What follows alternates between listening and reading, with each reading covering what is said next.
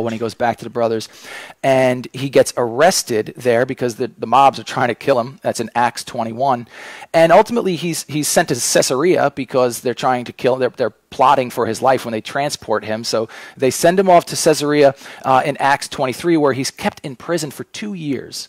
Paul's imprisoned in Caesarea for 2 years before finally, that's under Felix, before finally appealing to Caesar. And so then he gets sent to sent to Rome in Acts 27. This is, if you remember, on the way to Rome, he gets shipwrecked, right? It was a rough road. He spends several months on Malta before finally ending up in Rome in the last chapter of Acts, which is Acts 28. Now, in Rome, Paul's under house arrest. He writes several letters from the prison there. We get the impression that it's a fairly light imprisonment in the sense that he can receive guests. He receives all the elders of the Jews and he preaches to them. He can preach the gospel. He says, I'm chained, but the gospel's not. So he can receive all his friends. He's able to preach the gospel. He's able to write letters. And the book of Acts ends with these words. It says, he lived there 2 whole years at his own expense and welcomed all who came to him, proclaiming the kingdom of God and teaching about the Lord Jesus Christ with all boldness and without hindrance. And the book ends. Now, unfortunately, we don't have a narrative record of what happens to Paul after that, but most scholars agree that that is not the imprisonment that leads to Paul's martyrdom. He is martyred in Rome after he's in jail under Nero. This would have been under Nero as well, but before Nero's persecution of the Christians began. So it's very likely that he got out of there. All right, he seemed to be confident that he was going to be released. There was really very little evidence against him. The Jews didn't even show up to testify against him at first. So it's likely that he was acquitted. And he was in Rome for another 2 years. So that's 4 years in prison. So after that 2 years, likely he was acquitted and then was released for probably 2 or 3 years and then ultimately rearrested, brought back to Rome, where he was ultimately martyred. So that's our story. In those 2 or 3 years in between, you look at different early church fathers, what they've written, what Paul wrote through his letters. It's likely that he went as far as Spain to preach the gospel and then returned back through the other churches that he's planted, possibly going through Crete at that time. So we get a little sense of what's going on. Now, Titus, who accompanied Paul on his second and third missionary journeys, was likely with him for part of this 4th missionary journey that he took between his 2 Roman imprisonments. So after the first imprisonment, just a few years before his eventual martyrdom, that Paul writes this letter to Titus. All right, just to give us a little, I think it's helpful for me personally to kind of get that context, to understand that Paul's been a Christian for 30 years at this point. This is one of his more mature letters, this last letter to Titus. And right in the first chapter, Paul also gives us a little bit of backstory to the letter. He says that he left Titus behind in Crete to finish setting up those churches.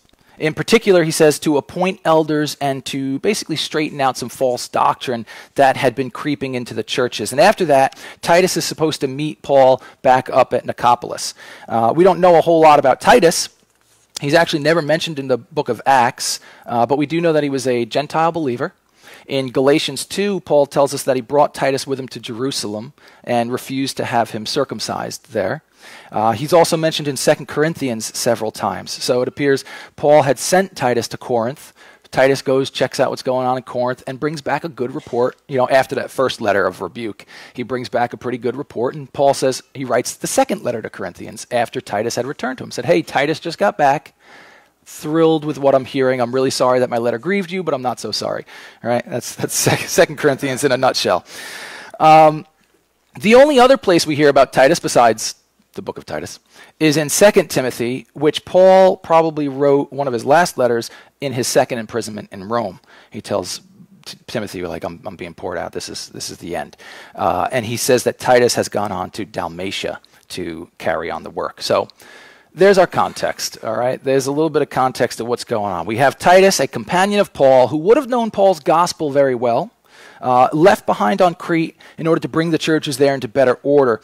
And as we go through this letter, we're going to see Paul address, if we have a theme that carries throughout, 2 major problems in the Cretan churches. On the one hand, there's licentiousness, and on the other hand, there's legalism. And that's still kind of what we've got going on today. You see a lot of that on the one hand and the other. The churches still go to those extremes. Licentiousness is basically licentiousness, living without a law, right? It is indulging in the lust of the flesh and basically taking advantage of God's grace. Well, God's going to forgive me anyway. And so it's living without a law, no holds bound, barred, everything's good. Now, legalism, on the other hand, binds people to a law. In effect, it tries to earn God's grace. So on the one hand, you take advantage of God's grace. On the other hand, trying to earn God's grace. So we have those two extremes, like I said, that we still see today. And Paul suggests that the only solution to those two extremes is a deeper understanding of the gospel. And we still say that. The only solution to that is a deeper understanding of the gospel. And so we get in this letter a real solid treatment of salvation by grace and also good works as the reasonable fruit of that salvation. Paul throughout this gives such a great balance of faith and works. And I just feel like the Lord's been kind of taking us there. We don't know exactly when the churches on Crete were planted. It's possible that shortly before Paul leaves Titus there, that he set up the churches as he was coming out through his first Roman imprisonment. But they could have gone back decades before that, actually, because in Acts chapter 2, it tells us that there were Jews from Crete among the crowd when Peter first stands up and gives his sermon at Pentecost. So they could have returned to Crete. We could have had Christian churches there right from the very beginning. Either way, Paul is now claiming some spiritual authority over these churches as an apostle, and he wants them to conform to the true gospel. And so we're going to get into it slowly. A lot of truth jam-packed in here. Bev, if you could put that back up. We're going to walk through these kind of verse by verse. So here we go. You ready? As I said, really this opening is a formality of ancient letters, but Paul does something interesting in the process. He adds a bunch of extra stuff in here that really isn't required. So he says, Paul, a servant of God and an apostle of Jesus Christ, for the sake of the faith of God's elect and their knowledge of the truth which accords with godliness, in hope of eternal life, which God, who never lies, promised before the ages began, and at the proper time manifested in his word through the preaching with which I have been entrusted by the command of God our Savior, to Titus, my true child, in a common faith, grace and peace from God the Father and Christ Jesus our Savior. And when you look at that, that's really one long sentence. That's just, the English teacher in me kind of comes out. I'm like, all right, that's just one long sentence, And if you study it grammatically, we've got the main clause, right? A clause has to have a subject and a predicate. The main clause is really this: Paul to Titus. That's the sentence. Everything else are appositive phrases, relative clauses, subordinate clauses. Everything else kind of just attached to it. But the main clause is just Paul to Titus. That's it. Everything else is extra. So we're going to break it down. Paul begins by stating his name and his position. All right, he writes, Paul, a servant of God and apostle of Jesus Christ. And so he identifies himself in two ways. First, as a servant of God, and second, as an apostle of Jesus Christ. Now, many of you probably have a footnote in your Bibles there after servant, if you look, all right? That the Greek is doulos, which is literally slave or bondman. So Paul refers to himself that way a couple of other times as a slave in Romans and Philippians. But most of his other letters, he simply refers to himself as an apostle of God or of Jesus Christ. And this is the only place where he refers to himself as both a slave and an apostle. So what's the big deal? Why do I stop there? Why is that significant? I think it's significant because it gives us an insight into Paul's claim to position as he writes this letter to Titus and to those who would read it. It shows us two things. First, Paul's authority, and also his humility. And see, he says he's an apostle of Jesus Christ. An apostle is his regular title. It means an emissary or a delegate, one sent on behalf of another. In 1 Timothy, Paul calls himself an apostle of Christ Jesus by command of God our Savior and of Christ Jesus our hope. By the command. I'm an apostle by the command of God. In Romans, he calls himself a servant or a slave, called to be an apostle and set apart for the gospel of God. And it's interesting because of all that Paul could have said about himself. Right? When we look at Philippians 3, 4 through 6, he says, if anyone thinks he has reason for confidence in the flesh, I have more. Circumcised on the 8th day, of the people of Israel, of the tribe of Benjamin, a Hebrew of Hebrews. As to the law, a Pharisee. As to zeal, a persecutor of the church. As to righteousness under the law, blameless. So he had reason to boast. But of all that he could have said about himself, he chooses to introduce himself as one who is under authority. As an apostle, he has some authority, but he's also under authority since he's acting on behalf of somebody else, right? But he's also doubly defined as under someone else's authority by calling himself a slave of God. And I think it's helpful if we keep this in mind as it relates to us, right? That we don't act on our own behalf. Sometimes I think we kind of get that, but then you ever think you got something and then when you really look at how you're acting, you realize you don't really get it, all right? So we think we get it, but then when we really look at how we behave, we kind of realize we're actually functioning under like the idea that we're only kind of rented out to God on Sundays. That we're only kind of rented out to God temporary for like missions trips or ministry work or, that not that we are all the time. Sometimes you get into the situation, maybe there's an argument in a relationship and you're like, why am I always the person who has to do the right thing? I'm tired of doing the right thing. You know what? This time you've got to do the right thing and I get to kind of be selfish. But you know what? You don't. You always have to do the right thing. You always have to do the godly thing. That's the call. That's the command. It's hard, but that's what it is. You always have to do the right thing. You always have to be the bigger man. You always have to be the godly one if you are a child of God. Doesn't mean we always do it, but that's the call, right? We're under the authority of another. And I think that's at once humbling, but also empowering in a sense. Because let's just take a real life example, right? The honor that a foreign ambassador gets depends on the honor given to the one that he represents. Right? If he comes and he's an ally representing a country, an ally who we really like, then we show great honor to that ambassador. Not because the ambassador is somebody, but because he represents a big somebody. Right? The ambassador would be a fool if he shows up and there's like a parade and lots of pomp and celebration, and he thinks it's because people really like him. Right? They're changed in and changed out. People don't even know their names a lot of times. It's who they represent that's significant. It's because of who he represents. And because he represents someone else, the honor showed to that ambassador is really honor showed to the person he represents. Right? Sound familiar? Matthew 25:40, Jesus says, "Truly I say to you, as you did it to one of the least of these, my brothers, you really did it to me." Right? John 5:23, he says, that all may honor the Son just as they honor the Father. Whoever does not honor the Son does not honor the Father who sent him. So we see that there is this passing along of honor.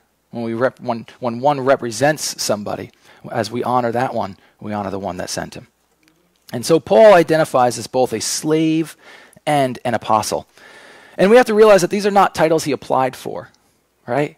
These are not titles that he sought. I mentioned that last week briefly, that this is not a life that Paul chose for himself. In Colossians, Paul says that he's an apostle by the will of God. He says the same thing also in 1 Corinthians, in 2 Corinthians, in Ephesians, and in 2 Timothy, by the will of God. In 1 Timothy, he says, I'm an apostle by the command of God. And we see in the record of his conversion in Acts 9 that the Lord says to Ananias, he is a chosen instrument of mine, to carry my name before the Gentiles and kings and the children of Israel, for I will show him how much he must suffer for the sake of my name. So this isn't Paul boasting when he claims to be a servant and an apostle of God.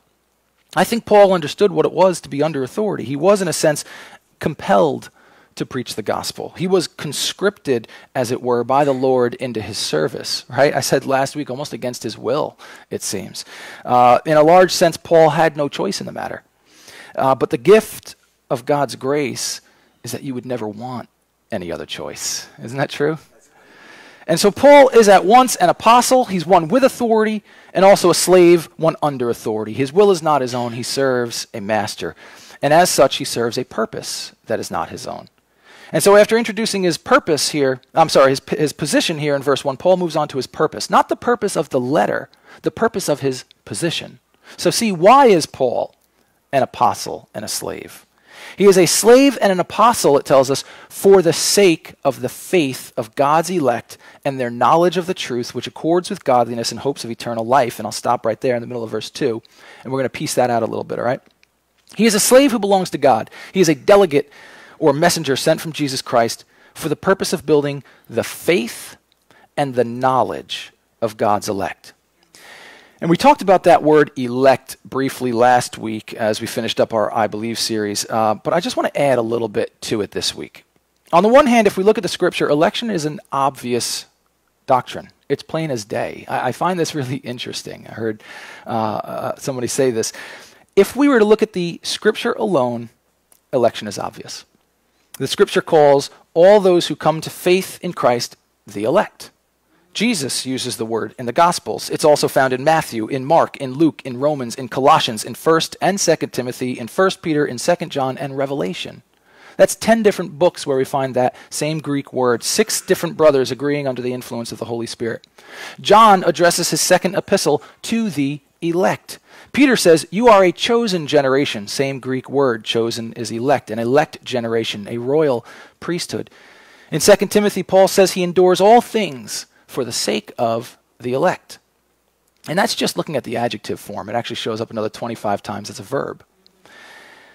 So there really aren't that many ways to define that Greek word, chosen, picked out, elected. And it's all over the New Testament, but still people balk at it, right? People kind of hesitate over that word. And as I said, if we look at Scripture alone, it's clear as day. See, the problem comes, I think, when we hold that idea up against our experience or our perceived experience, right? We say, oh, that's where it doesn't match. That's where we feel, because I feel like I have some control over things. Am I going to have steak or chicken tonight? I don't like to think that it was determined before the foundations of the earth that I was going to choose the chicken, right? And so we get very uncomfortable with that, like I said. And I shared,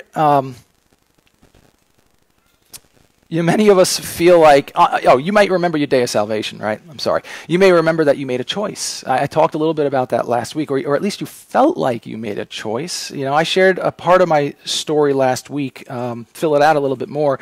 The day I came to salvation, I had been to church maybe 3 times before that, other than as a child. And the pastor was talking about Shadrach, Meshach, and Abednego. I'm giving the story of the 3 Hebrew children in the furnace, right? And he talks about how they go in and they're bound, and then there's a 4th one who looks like a son of the gods, and when they come out, they don't even smell like smoke, but only their bindings are burned up. In other words, they're freed in there. And he says, if anyone wants to know that freedom of walking unbound, would this Son of God come forward? It was one of those altar calls, and I was like, no way am I, there's like 100-something people in this room, and I'm going to walk up front no. But I had to. My knees, maybe you had a similar experience, like my knees are knocking, my heart's like pounding, and I was like, I have to walk. I was compelled. Free will?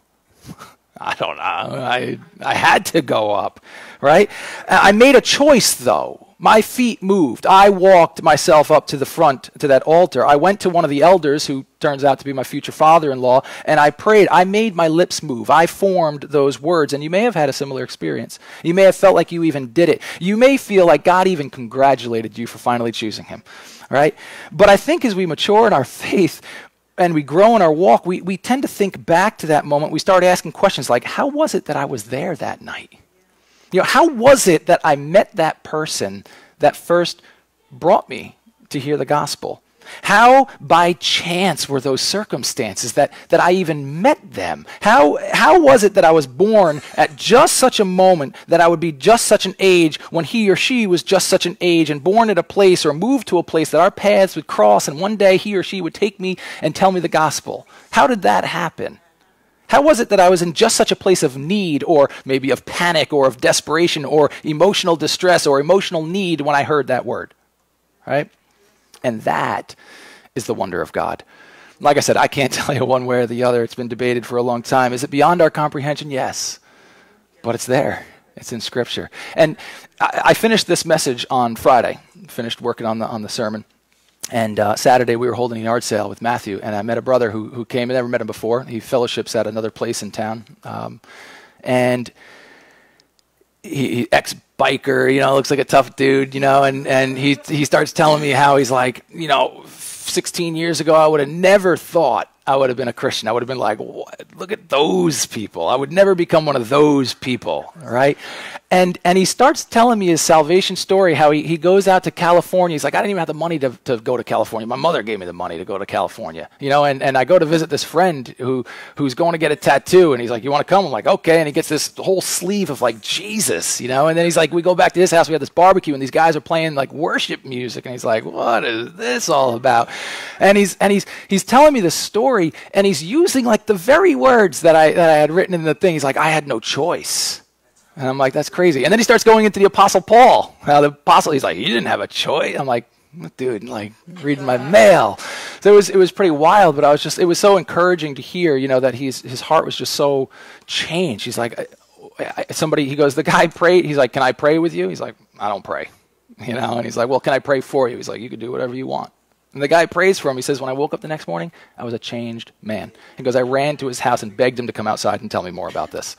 And I'm just like, that's the power of God, all right? That is the power of God. So it's beyond our comprehension. I don't understand how God works it, how God does it, but it is his will, and I know his will is good. Amen? It's beyond, like I said, but it doesn't make it untrue just because we can't understand it. But does election excuse us from our responsibility to share the gospel?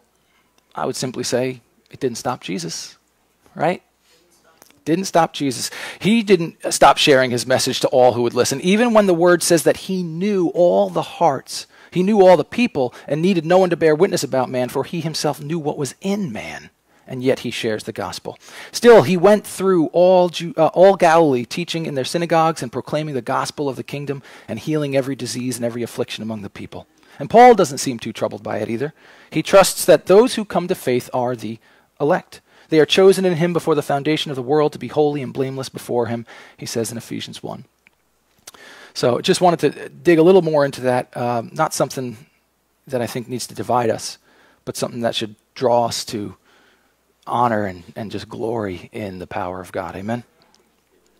So here in Titus, Paul says that he's a slave to God for the sake of these people, for their benefit, for the sake of the faith of God's elect and their knowledge of the truth, which accords with godliness in the hope of eternal life. So if we look back at that verse, Paul says he is this for the sake of the faith of God's elect and also for the sake of their knowledge of the truth. And we have this comma which, okay, if you look right there in verse 2, comma which. That's called a relative clause, at least in the ESV. And it gives us more information about the noun that comes before it. Okay, the which is the relative pronoun, tells us more about the noun which comes before it, which in this case, which is eternal life. Okay, so we have which accords with godliness. Oh, I'm sorry, I'm looking at the wrong comma which. Where am I? Verse 3? 2, 1. Truth. Which, oh, okay, verse 1, which accords, I'm sorry, not which God, which accords with godliness. So what's the preceding noun? In this case is knowledge and truth, the two of them a compound subject, right? Knowledge and truth, which accords with godliness. Sorry about that. And so we see that it's faith and knowledge that accord with godliness. That word accord means to be harmonious with or to be consistent with. And I thought that was interesting because we tend to think of godliness as demonstrated, as a thing that we do, all right? It's demonstrated in action. You act godly. It's a behavior. But faith and knowledge we tend to think of as internal or passive, right? But this tells us that faith and knowledge are harmonious with or are consistent with godliness. In other words, here it is, what you believe and what you know will dictate how you behave. Isn't that truth? And when your faith is in Jesus Christ and your knowledge of him is mature and accurate, you will behave in a way that reflects his presence in your life. And since he's God, when we act in a manner consistent with him, we're said to act godly, right? And we'll see that this connection between faith and that faith demonstrated in how we believe is a central theme as we get through Titus. So what is the end of all this faith and knowledge and godly behavior? What's the point of it? Now, it's true that it makes the world a much more pleasant place to live in. If everybody behaved godly, it would be a really nice place, right? But as we talked about last week, the gospel is primarily concerned with eternity. And our faith in the here and now is always looking toward the sweet by and by, right? Paul says that he is a slave for the sake of the faith and the knowledge of the elect who have their eyes fixed on the sure hope of eternal life. But like I said, this is really one long sentence, so it goes on. He says, the hope of eternal life, which God, who never lies. There's bonus information. We get a little information about God. He never lies. He promised. Oh, he promised. That's why that information is important. God never lies because he's promising something. And as he's promising something, I need to understand that God's promise is good. He never lies. So, which God, who never lies, promised before the ages began, or before times eternal, and at the proper time manifested in his word. So, two verbs attached to our subject there. God is the subject. Our verbs are promised and manifested. God promised and manifested. God promised eternal life before times eternal. And then he manifested that eternal life in his word. Now, a couple quick thoughts here as I wrap it up. First, God promised eternal life before the ages began, the ESV says. The Greek actually says before times eternal. My first thought is, then this can't be a plan B.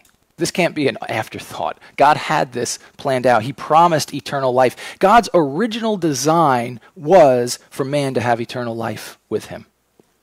My second thought is, if he promised it before anything was created, who did he promise it to? I don't know why that kind of got me. I was like, who does God, you picture him making a promise, and when you picture somebody making a promise, they're promising to somebody. But like, nobody was there yet. It was just God. But this is where the beauty and the mystery of the Trinity excites me, right? Because who did God make the promise to? He made the promise to himself. And Scripture tells us that God never lies, that he can't lie. Because God is one, but existent in three persons, he can truly have this fellowship with himself. And God can have witness in himself, right? Because what's a promise if nobody knows you made it? Nobody can hold you accountable to it. But God in himself can have witness. John 8:14, Jesus says, even if I do bear witness about myself, my testimony is true. For I know where I came from and where I am going, but you do not know where I come from or where I am going. You judge according to the flesh, I judge no one. Yet even if I do judge, he says, my judgment is true, for it is not I alone who judge, but I and the Father who sent me. In your law it is written that the testimony of two men is true. I am the one who bears witness about myself, and the Father who sent me bears witness about me. So God bearing witness to himself is his own testimony, because he is three in one triune God. But getting back to those verbs, promised and manifested, the second point is this. Paul tells us that this promise of eternal life has been manifested in the word that Paul has been commanded to preach. In other words, he's saying this gospel that he preaches under the command of God is the very substance of the promise that God made regarding eternal life. So I want to look at that. How is the gospel the substance or the manifestation of God's promise of eternal life? In Romans 1:16, Paul writes, for I am not ashamed of the gospel, for it is the power of God for salvation to everyone who believes, to the Jew first and also to the Greek. For in it the righteousness of God is revealed from faith to faith, as it is written, the righteous shall live by faith. In 1 Corinthians 1:17, Paul writes that Christ did not send me to baptize, but to preach the gospel. A little further down there in verse 23, he elaborates on what that gospel is. He says, but we preach Christ crucified, a stumbling block to the Jews and folly to the Gentiles, but to those who are called, both Jews and Greeks, Christ the power of God and the wisdom of God. Now, people have asked, maybe somebody's even said to you, well, if God's so merciful, God's so loving, why doesn't he do something about all this sin in the world? But of course he has done something 2,000 years ago on Calvary. But the truth is, a lot of people reject God. They don't like God. In reality, they've set themselves up as judge over God and determined that his way is not the best way. That they've determined that their wisdom is wiser than God's, that their concept of mercy is more merciful than God's. They're offended by God's forgiveness. They're rankled by his justice. And not to trivialize it, but it reminds me of when my kids say they're hungry. This happened just yesterday. They're like, Dad, I'm hungry. I say, well, there's some almonds Mom put out, or there's apples in the basket, or bananas, and here's some oranges, here's some raisins. And what do the kids say? No, I'm not hungry for that. No, I'm not. No, they want something else, right? Yeah. And so we get to the heart of it. Listen, we get to the heart of it. Everybody's hungry, and the offer of the bread of life is there. but some are hungry for something else. God has determined that Jesus should die once for all so that through his blood he might redeem a people for himself. That is a historical fact. It is accomplished. And the promise that God made for eternal life was manifested and testified to in that blood. And it continues to be manifested in the preaching of that truth. That's how we see it manifested. God manifests that eternal life in the preaching of that truth because it is accomplished. Christ died to forgive sinners. This is the gospel, the manifestation of the promise that God made for eternal life before the world began. And Paul is one of God's ambassadors, charged with carrying this message so that the elect of God could be built up in their faith and their knowledge of God so that they can walk in godliness and good works. And Paul's word still speaks to us today that our faith may be you've called us to. So I thank you, Lord, for all of your saints that are gathered here, for all who have ears to hear. I pray, Lord, that more and more would hear. God, that you would excite our hearts and just compel us to share your gospel with boldness to all that we know, that some might come to glory. I praise you for this, Lord. I thank you for this family and for your goodness. I ask all this in the name of Jesus Christ. Amen. Amen. Saints, we're going to just finish out service with communion and then a final song, and then invite you all to